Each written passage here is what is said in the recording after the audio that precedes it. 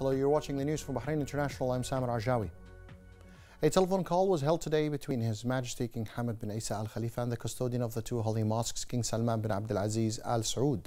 Both leaders exchanged good wishes on the advent of the holy month of Ramadan, wishing both countries and people, as well as the Arab and Islamic nations, many happy returns and further growth and prosperity.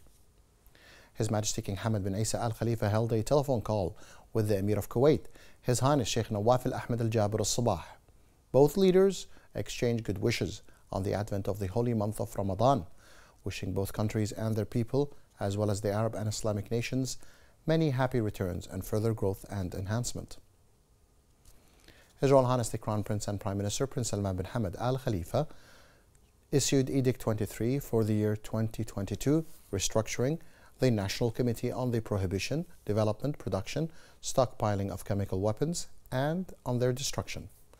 Under the edict, the committee shall be chaired by the Minister of Foreign Affairs, and its members will include representatives from the Bahrain Defense Force, First Deputy Chairman, the Supreme Council for the Environment, Second Deputy Chairman, the Ministry of Foreign Affairs, the Ministry of Health, the Ministry of Transportation and Telecommunication, the General Directorate of Criminal Investigation and Forensic Science at the Ministry of the Interior, the Custom Affairs from the Ministry of Interior, the General Directorate of Civil Defense at the Ministry of Interior, the Ministry of Electricity and Water Affairs, the Ministry of Oil, the Ministry of Industry, Commerce and Tourism, the Ministry of Works, Municipalities Affairs and Urban Planning, the University of Bahrain. The committee members shall serve for renewable 3-year terms. If the membership of any of the members becomes vacant for any reason, a representative of the same entity shall replace them until the end of their term. International healthcare professionals from Pfizer, Google and Meta joined Bahrain's healthcare specialists at the Harvard COVID-19 International Symposium held at the Wyndham Grand Manama to discuss pandemic learnings and Bahrain's successful mitigation measures. The hybrid symposium, powered by Cisco and co-led and managed by Harvard University, welcomed speakers from global health institutes to contribute to panel discussions on genomics surveillance and testing of COVID-19 pandemic, therapeutic efforts for COVID-19, global and national response to COVID-19, social platforms and global response to COVID-19 experience. The chairman of the Supreme Council of Health, Lieutenant General Dr. Sheikh Mohammed bin Abdullah Al Khalifa, delivered the symposium's keynote address, during which he highlighted Bahrain's rapid and comprehensive pandemic response. Dr. Sheikh Mohammed cited His Majesty King Hamad bin Isa Al Khalifa's directives and the Crown Prince and Prime Minister, His Royal Highness Prince Salman bin Hamad Al Khalifa's leadership as being crucial to the success of Bahrain's public health response. During his address, Dr. Sheikh Mohammed bin Abdullah detailed the strategies that Bahrain employed to mitigate the spread and impact of the virus. Measures included provision of free PCR tests, treatment for those infected, and vacations for both citizens and residents. Harvard University spokesperson Marcia Castro expressed pleasure to discuss the pandemic with global peers, including and hearing about Bahrain's response to the pandemic. She said the percentage of vaccinated individuals continues to increase worldwide. Bahrain is a country that is preemptive rather than reactive, with over 82% of the Bahraini population having received 2 doses of the vaccine and 85% of the eligible population having received a booster dose. Infectious diseases consultant and microbiologist at the Bahrain Defense Force Hospital, member of the National Medical Task Force for Combating the Coronavirus, Lieutenant Colonel Dr. Manaf Al-Qahtani, participated in the genomic surveillance and testing of COVID-19 pandemic panel. Also present were the infectious and internal disease consultant at Salmania Medical Complex and member of the National Medical Task Force for Combating the Coronavirus, Dr. Jamila Salman, the Chief Executive Officer of Primary Healthcare Centers and members of the National Medical Task Force for Combating the Coronavirus, Dr. Jalila Sayyid Jawad. The Supreme Council of Islamic Affairs has announced that the moon sighting panel met today on the 1st of April to receive news and testimonies of sightings of the crescent of the holy month of Ramadan from Bahrain and the Islamic world, signaling the advent of the holy month. The chairman of the Supreme Council for Islamic Affairs, Sheikh Abdurrahman bin Mohammed bin Rashid Al Khalifa, announced that tomorrow, April the 2nd, shall be the first day of the holy month of Ramadan.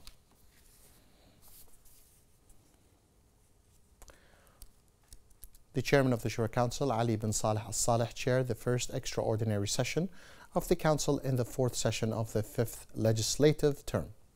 The Council was informed of the messages received from the Speaker of the Representative Council regarding a draft law amending some provisions of the Social Insurance Law. The Council approved a draft law amending Article 231 of the Penal Code, promulgated by Legislative Decree 15 of 1976. The Council also approved in principle the recommendation of the Services Committee regarding Law by Decree No. 21 for 2020 regarding retirement funds and pensions.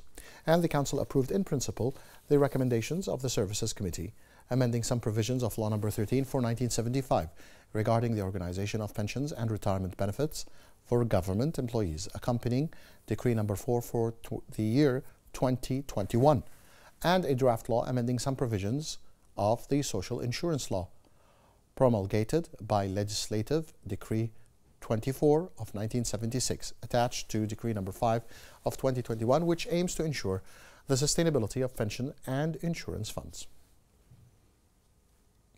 The Minister of Foreign Affairs, Dr. Abdulatif bin Rashid Al-Zayani, affirmed the keenness of the Kingdom of Bahrain to consolidate the bonds of cooperation, friendship, cultural and civilized communication with Asian countries and various countries of the world, on the basis of friendship and mutual respect within the framework of the wise vision of His Majesty King Hamad bin Isa Al Khalifa regarding the consolidation of the principles of tolerance, dialogue and peaceful coexistence among people of different civilizations, cultures and religions.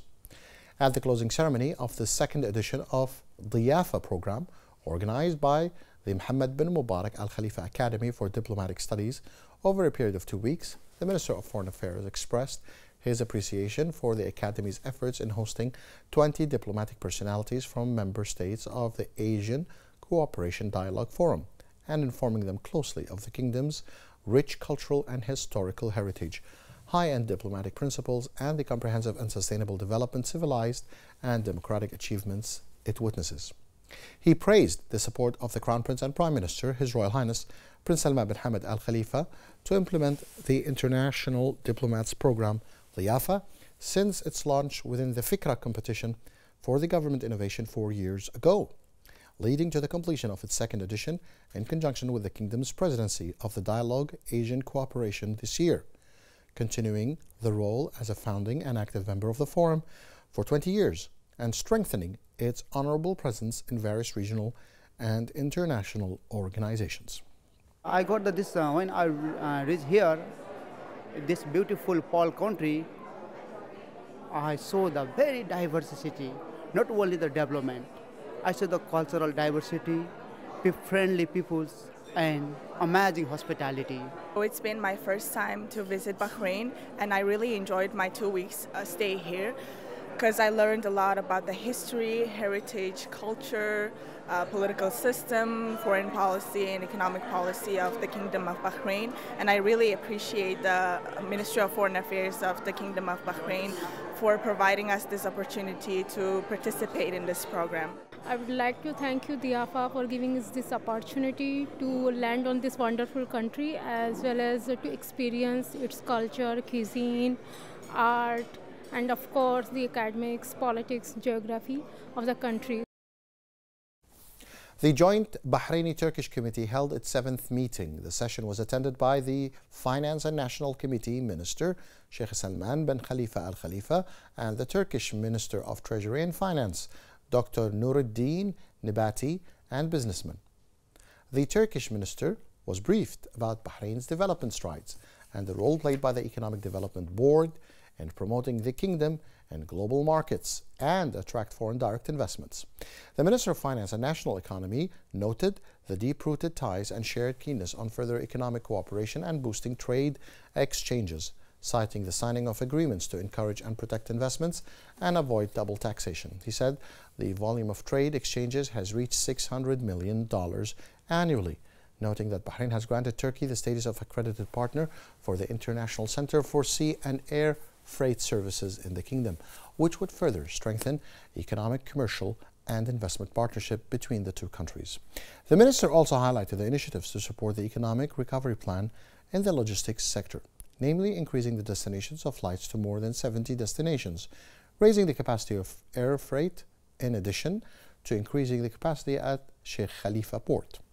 The EDB Chief Executive Officer Khalid Ibrahim Hmeidan welcomed the Turkish business delegation, stressing the Council's role in support of investors to set up their project in Bahrain.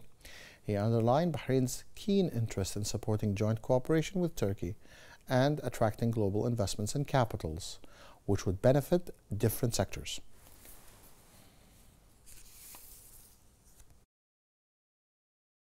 The Minister of Industry, Commerce and Tourism, Chairman of the Board of Directors of the Bahrain Tourism and Exhibitions Authority, Zayed bin Rashid Al Zayani, called on to strengthen global cooperation aimed at accelerating the recovery of the tourism sector from the effects of the pandemic. The Minister affirmed the readiness of the Kingdom of Bahrain to exchange experience and expertise in this field. This came during his participation in a seminar held on the sideline of the launch of the IMTM tourism exhibition in the State of Israel, under the title Innovation and Tourism. The Minister added that modern technologies are the future of tourism sector, and this sector depends on technologies that cover big data, artificial intelligence, virtual and augmented reality. He also indicated that technology-based innovation is a key to a rapid recovery from the catastrophic negative effects that hit the tourism sector due to the pandemic. Azayani noted in the same context that the great digital readiness enjoyed by the Kingdom of Bahrain enables the various components of the tourism sector to adopt the latest innovative applications in the field of information and communication technology. The Rashid Equestrian and Horse Racing Club organized this afternoon the final race of the 2021-2022 racing season, held on the cup of the Vice President of the Supreme Council for the Environment, Deputy Chairman of the Supreme Authority of the Rashid Equestrian and Horse Racing Club, His Highness Sheikh Faisal bin Rashid Al Khalifa, and the cup of his son, His Highness Sheikh Isa bin Faisal bin Rashid Al Khalifa. The STC Cups, the Bahrain Golden Cup, the Owners Cup, Al Rawda Cup, and the Rashid Equestrian and Horse Racing Club Cup. The event took place on the club's racing track in Al Rafa in Sakhir, in the presence of a number of their highnesses and representatives of STC, the sponsor of the race, audiences of equestrian and horse racing enthusiasts.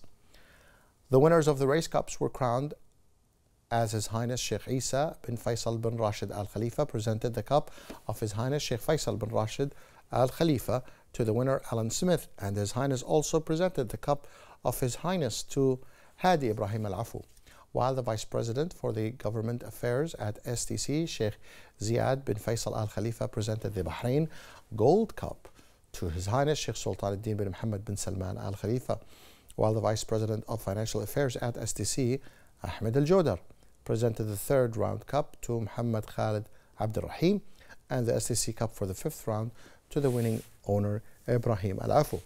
The Executive Director of the Rashid Equestrian and Horse Racing Club, Sheikh Salman bin Rashid Al Khalifa, presented the club's cup to Hadi Ibrahim Al Afu and the owner's cup to the winning owner Abdullah Fawzi Nas, while the official of the Arabian horses at the Royal Stables, Mrs. Louise, presented the Al Rawda Cup to the winning track Abdullah Kuwaiti.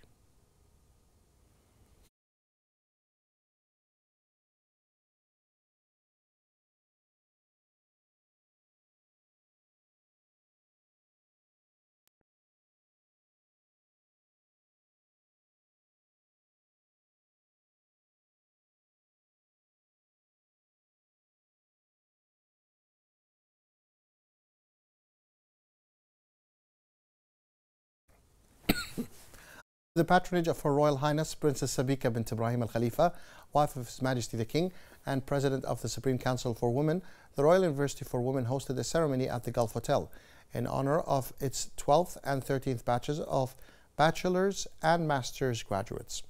In attendance were the Injaz Bahrain chairperson, Her Highness Sheikha Hissa bint Khalifa Al Khalifa, Al Mabarra Al Khalifiya chairperson, deputy chairperson, Her Highness Sheikha Naila bint Hamad Al Khalifa, and diplomats.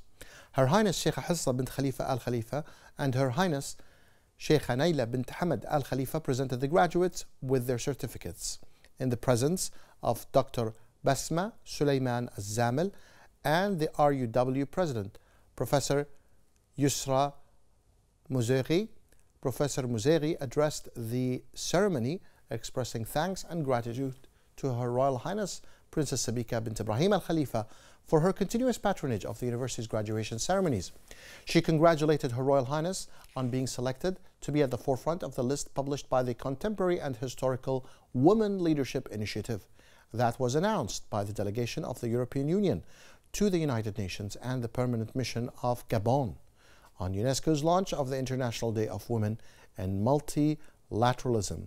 She said Her Royal Highness's efforts to advance the status of Bahraini women in all the fields represents a pioneering role model for the university students to follow in the path of empowerment and progress, to achieve honorable achievements at the local and international levels.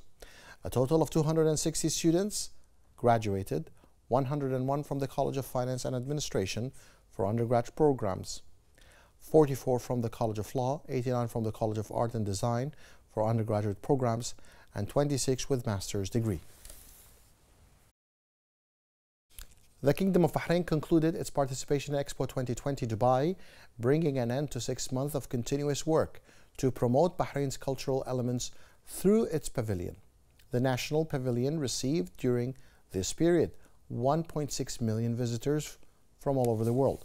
On this occasion, the President of the Bahrain Authority for Culture and Antiquities, Sheikh Hamay bint Mohammed Al Khalifa, dedicated the pavilion's success to the Prime Supporter of Culture, His Majesty the King, and to His Royal Highness the Crown Prince and Prime Minister, who backed the achievement made in the Expo.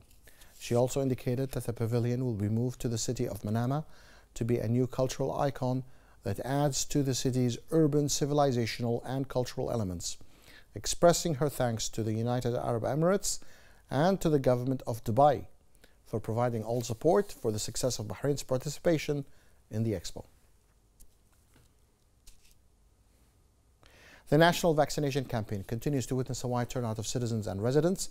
The Ministry of Health announced that 1,233,266 took the first dose of the vaccine, while 1,260,844 had taken the second dose, and 975,205 had taken the booster dose. The ministry renewed its call for the community to commit to all precautionary measures and take the initiative to register for the coronavirus vaccination.